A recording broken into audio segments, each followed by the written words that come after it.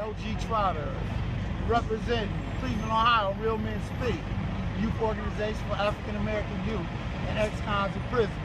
All proceeds go to our prison ministry to help ex-cons. Shirt sales is going well. Both sides is Democratic and Republican. I have both sides. Republicans are selling pretty good, and so is the non-Trumps. Me, I'm just in the middle, pissed off. Well, no jobs in the African American community. Presidents promising this, that, and the other. None of it ever comes true. The prison population is still overcrowded with predominantly black African American youth and adults. There's no job market for the citizens of Cleveland, African American, here in this community due to felonies, drug testing, urine testings, and just non-qualifications.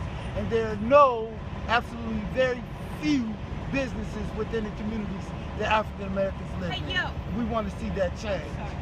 We like to see that. That's my purpose for being here. I like to create jobs in our own community, not just jobs, businesses. Black on Black enterprise. This is me. This is all me. This is all go to Real Men Speak. This is dealing with prisons, ex-cons, and economical growth and development within the African community in this city. This particular group over here is a group out of Alabama. Truckers for Trump. We just teamed up because we needed each other's help. So we just pulled together. He can sell his shirts and I can sell mine too.